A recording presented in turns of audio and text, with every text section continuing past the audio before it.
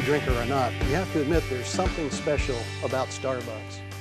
Go into any Starbucks and chances are you'll see people engaged in conversation, having an informal meeting, or just simply hanging out together.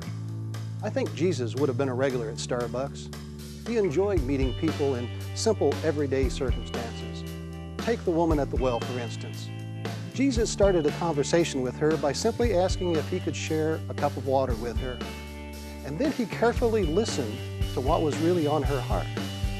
And that simple conversation, that simple meeting, led to an entirely new way of life for that woman.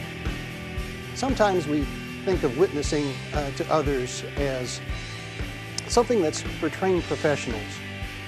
But if we approach it as Jesus did, we quickly discover that it can be as simple as inviting someone to Starbucks. Why not invite someone you know who does not have a relationship with Christ yet to meet you for a cup of coffee, a frappuccino, or simply a glass of water? And then carefully listen to what's really on their heart. Who knows? It might just be the start of a whole new way of life for them.